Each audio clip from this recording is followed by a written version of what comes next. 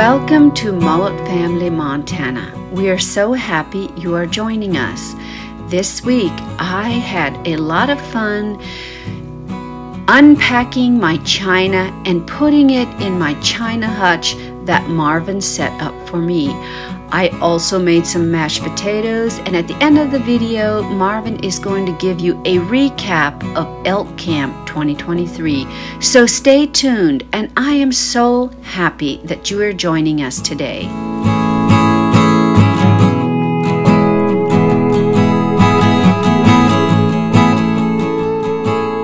This was the first piece coming in, but I realized it's the second piece. We have the office desk set up already.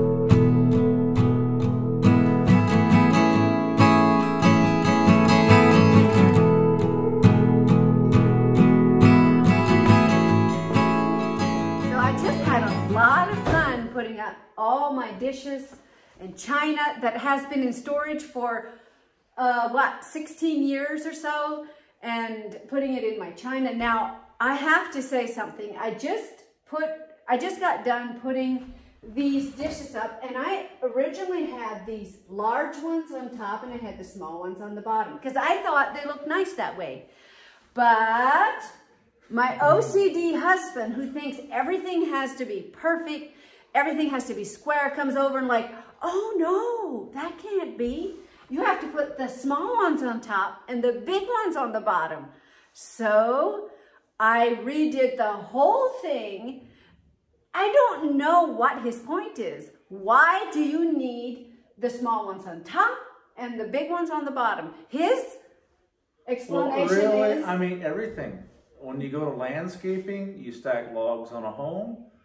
All the bigger stuff is on the bottom, and you go smaller as you go up. But we're not stacking. We're putting it on the shelves. So I redid everything, and I put the big ones on the bottom and the small ones on top. And I have to admit, it does look nice. And then I grab a teacup and I put it. I think those would look good right there. No, I don't want them there. Oh yeah, they kind of do look nice up there.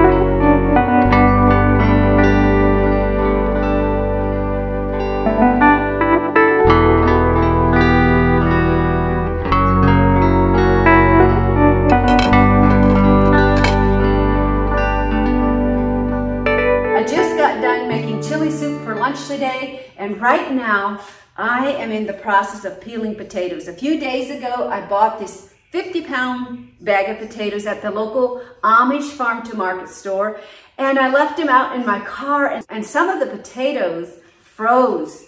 So I'm quickly trying to use them up before they start rotting.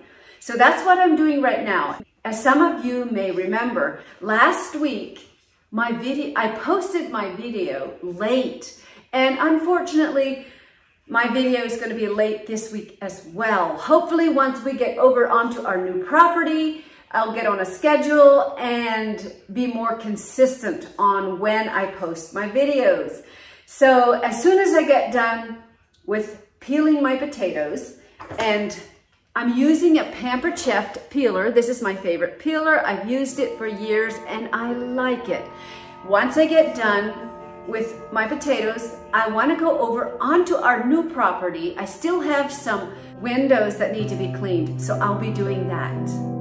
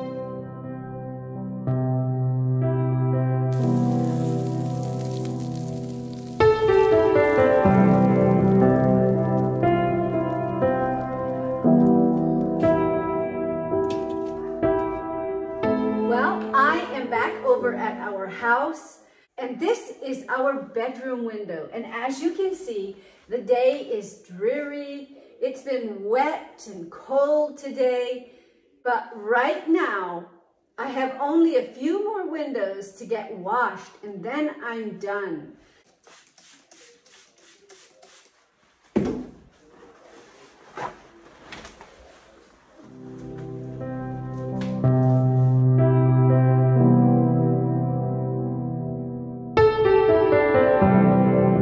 Getting my windows washed and cleaned is such a great feeling. Some of the windows had some tape on it and paint spatter, so what I used was a razor blade to scratch off the paint and the tape.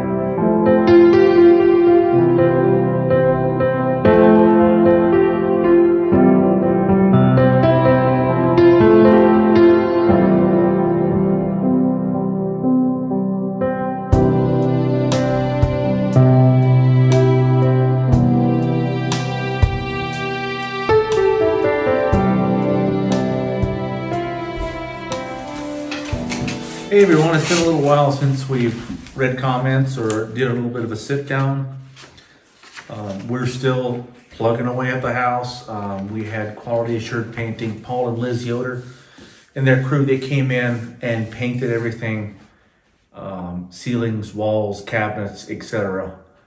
As some of you saw, the previous person had some pretty wild colors going on.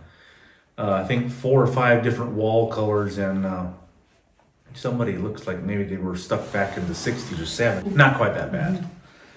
But anyway, the painting is all done. Mary has it cleaned. I'm working on the basement currently. So anyway, as some of you might have seen, yeah, it's hunting season in Montana. We went archery hunting, didn't quite connect with anything during archery season. Very limited time with busy work schedule and trying to do this build. So we went down again the first week of the general season. My nephew Weston got his first elk, pretty excited for that. I went out a day or so after the season opened. That area where I hunt has a lot of pressure. So opening day, there was a lot of pressure, a lot of guys. I saw like 12, 15 guys. I think I counted 15 guys that I could see the first day just hiking around. So yeah, the elk were pretty spooked. And Weston was there. Emily has horses. His mom does endurance races. We ended up putting the saddlebags on the calm horse, and she just walked right down the mountain like she was an old hand. Was she'd only done it 3? I think this was her 3rd pack out. But then most years, you guys pack those elk out on your back. Yeah, we usually pack them out on our back. I mean, up to 5+ miles. Yeah. So Hope Davidson, I want to thank you for commenting. You wrote, "Your new house looks great. I always enjoy your videos, but I usually don't comment much. Just wanted you to know that I'm watching." We love your comment and thank you for watching. Anna Billiard, not sure how to pronounce that, but yeah, mentioned it's a lot of ground elk. It is a lot of ground elk. Even though the elk I got is on the smaller side, 2.5-year-old animal, we got probably 120 pounds of finished product off of that elk, which is approximately 3 5-gallon buckets full. And it's about 3 times the amount of an average white-tailed deer. If you get into a larger elk, like a 4.5 or a 5.5-year-old elk, you can get over 200 pounds, almost twice that amount. Becky Ray mentioned, I'm so excited for you to move into your new home, hopefully by the upcoming holidays. Yes, might not be for Thanksgiving. We're planning on being here for Christmas and New Year's. So yes. we want to start the new year here. Yes. That's kind of what I have in the back.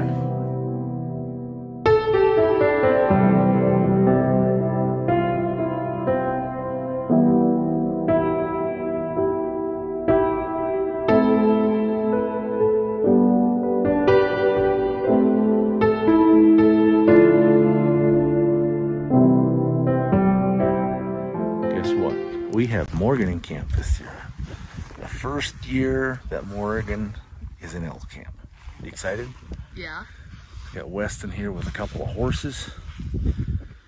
We're parked over here with our new, well, been hunting with this a few years now. It works pretty good. A cargo trailer with everything in there. We come over here. Sun is about going down.